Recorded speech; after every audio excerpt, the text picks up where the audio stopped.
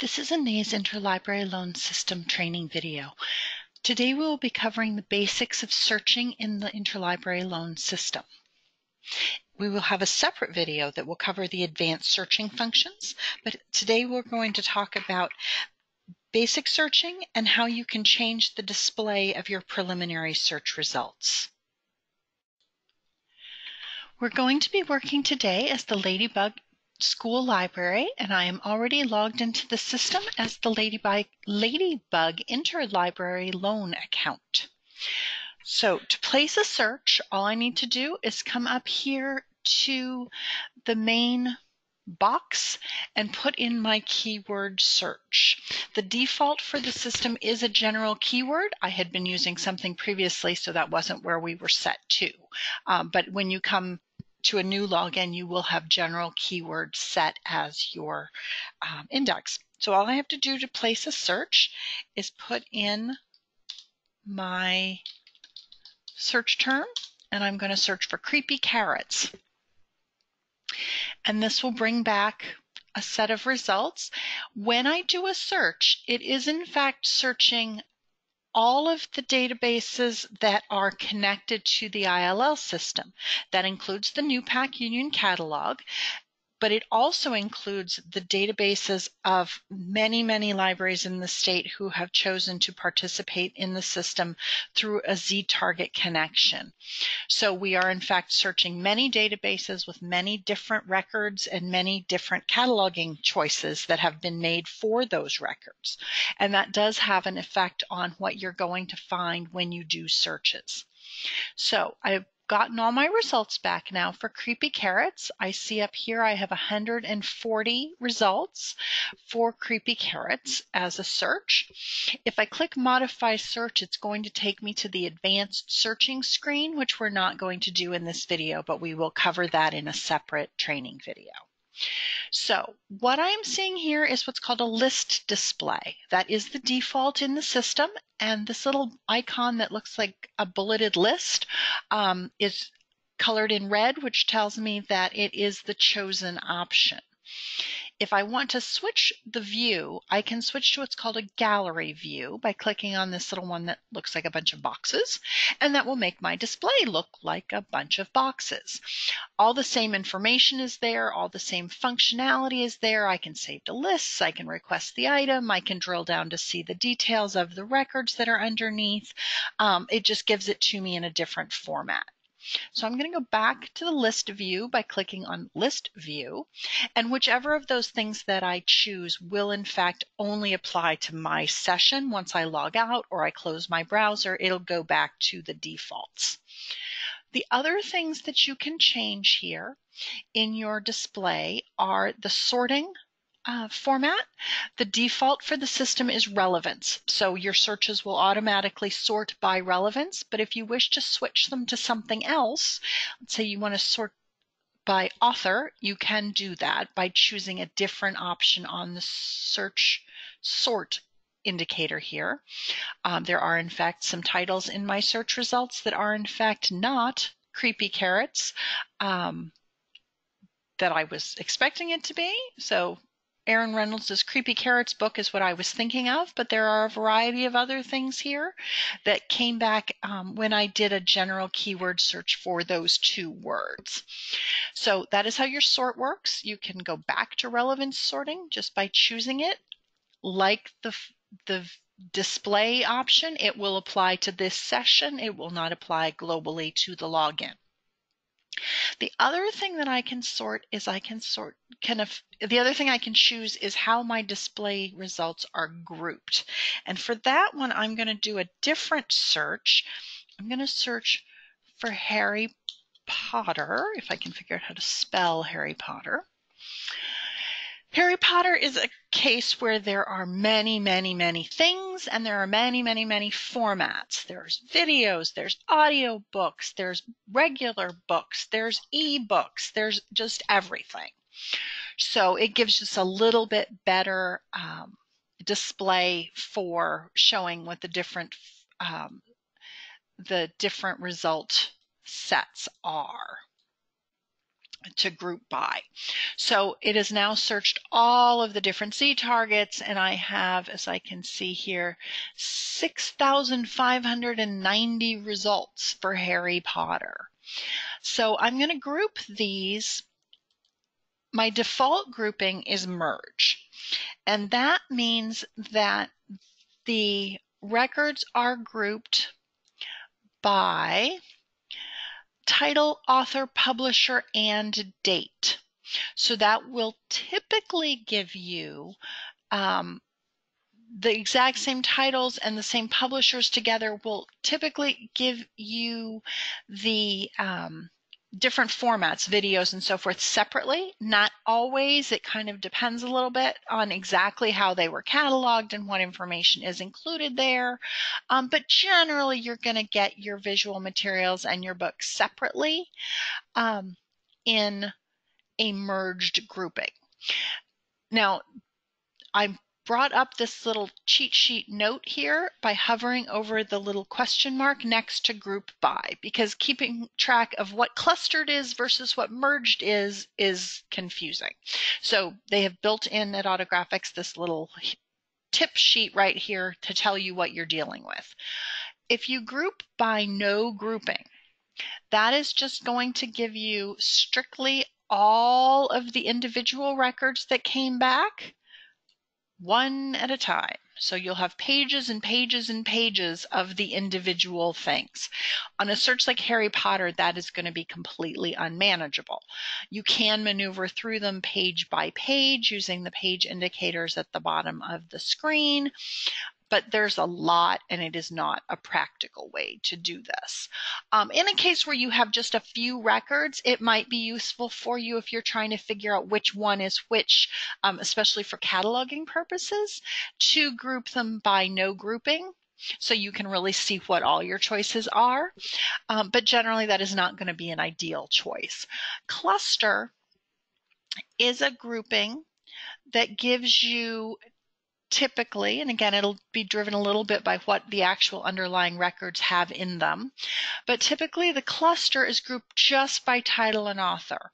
So if you want to know, for example, if you can get Harry Potter and the Sorcerer's Stone in different formats, this is a display that'll tell you that. And the answer is yes. There's visual materials, there are video cassettes, there's spoken word, there's music recordings, there's films, there's DVDs, there's computer games, there's books, there's Blu-rays. All kinds of things are available for that title. Now, it may seem like, well, visual materials and video cassette and film and DVD, aren't those kind of the same?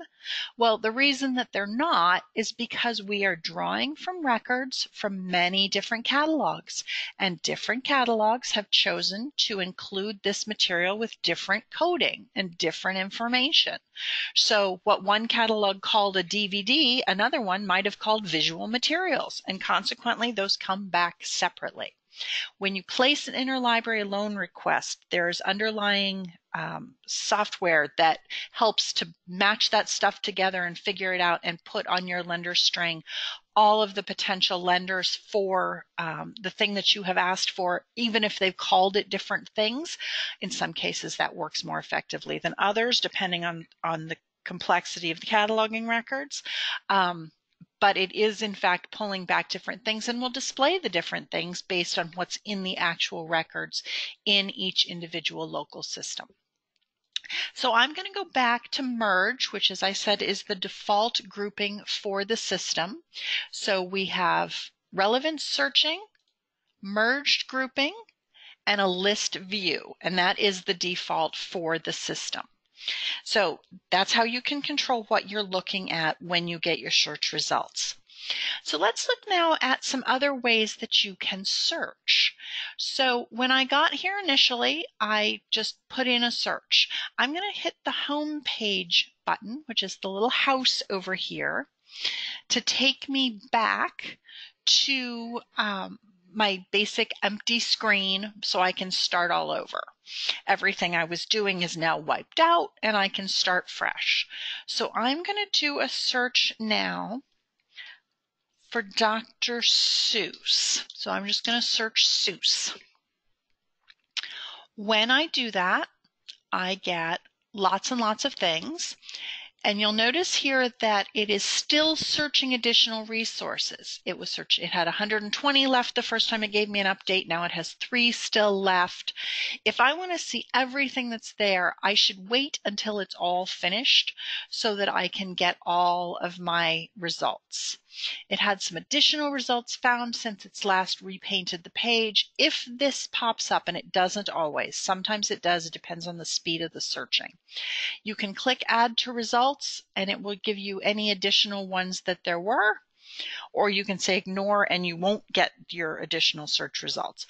Your best bet is to wait until all your search results are back before you start maneuvering through your list. So I have 8,860 results for the general keyword search of Seuss. That is a lot to manage. So I'm going to use the facet functions, which are these things over here on the left, to narrow in on what I'm actually looking for. So what I am actually looking for today is I want to find a book. So I'm going to click Book under Format, Facet over here. And I also want a book that is in Spanish. So I'm going to open the language facet, and when I just clicked book, it brought me down to 4,437 results. I also want it to be in Spanish. Now, if I just click Spanish, it's going to replace my book facet with a Spanish facet. But if I want both books and Spanish, what I need to do is press the Control key on my keyboard and then click Spanish. And then what should happen is that I should now have 2 facets applied. I have book and I have Spanish. So I've got 31 things here in Spanish. And I can tell by looking at my numbers that, in fact, everything in the catalog in this search set, so it's not the entire catalog as it changed. If somebody added a book while I was doing this, that is not reflected. It is the search set I was working on that I am limiting using the facets. Everything in there was already everything in Spanish was already a book because I had more books. Spanish has 31 things in it.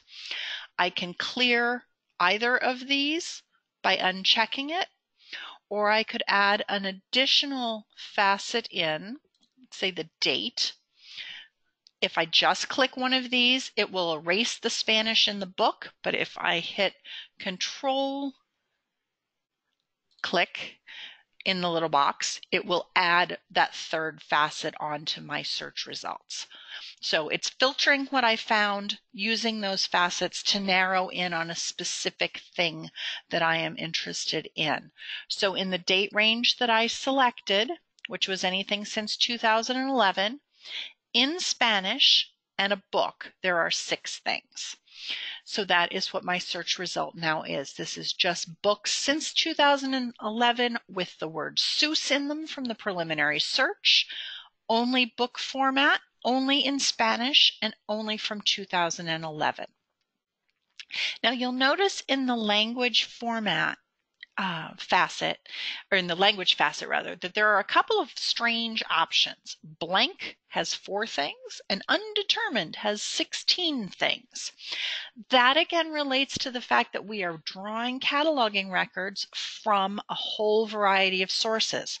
Some of them are more complete than others. In some cases, there are records in catalogs, and they might be temporary holding position records, or they might be the actual records that library uses for their material, that are not fully coded. And there is no language indicator. So either it's a blank spot and the system can tell that where they ought to be getting language information, it's blank, or the information they're looking for to identify the language of the record is just not there, in which case it's undetermined. Might be in Spanish, might be in Chinese, might be in English, could be anything. They can't tell. So if you are looking for something and you're not finding it and you feel like it's got to be there, you might want to try some of these blank or undetermined facets to try to get the things that are really not ideal records. I would only do that in the case where you absolutely found nothing that you wanted from your basic search, because those are going to be records that have some kind of an issue. But that's how you can filter your search. If I wanted to remove a facet, I can use these little buttons at the top as well. So let's say I want to get rid of the 2011 thing. I can click the X next to it, and it will keep my search results with just the book facet and the Spanish facet. I could also remove all the facets with the Remove All button. So that's how facets work for your searching. You can clear your search using this little X up in the box. However, that does not clear your facets. It just erases whatever was typed in the box. Your best bet to get everything cleaned out is to go home again. When you click the home button, everything gets wiped out and you're starting fresh. It does take it a few seconds to kind of repaint everything, but that is your best bet to be sure that everything that was in place is gone, so that you are not adding on things to your search that you do not intend. Okay, now I'm going to talk a little bit about some options that you might be going, well, can I use this? Which are wildcards and boolean operators. You can, according to the Autographics support material, use wildcard characters of a question mark or a star. I would strongly recommend against doing so. If you do that, you are not going to get everything that you should be getting, because many of the Z3950 targets do not support those operators, or they don't support them appropriately. As an example, if I search cat, just cat as a general keyword, I'm going to get lots and lots and lots of things back. I get 26,000 and there's still 115 sources remaining. So 93,000 things come back for the search cat. If I do a search for dog, again, just a broad general keyword, anything with dog in it, I get 28,000 with 121 search resources still remaining, 129,000. So you get the idea. There's a lot out there on dogs and cats. But if I do a search for dog or cat, which should, in theory, bring back for me any record with dog and any record with cat, and not necessarily both, I am going to find that I get, with all search resources completed, I only get 5,000 things. That is because the majority of the Z3950 targets do not support Boolean operators. The same is true with wildcard characters. So if you use them, you will get some results, but you will not get anywhere near all of your results. So you are much better off to just search using the more broad functionality of dog, cat, basic stuff to get as many things back as you can get. Now, obviously, dog, cat is not a great search because you probably need something more specific, but it illustrates the issue. So the support materials do say you can do it, but we would strongly recommend against doing so because it isn't really giving you what you want to see. So that is the basic overview of how you can search in the NHAIS Interlibrary Loan System. If you have questions about basic searching, please contact the NHAIS Help Desk at 603-271-2141 or send us an email at the address on your screen.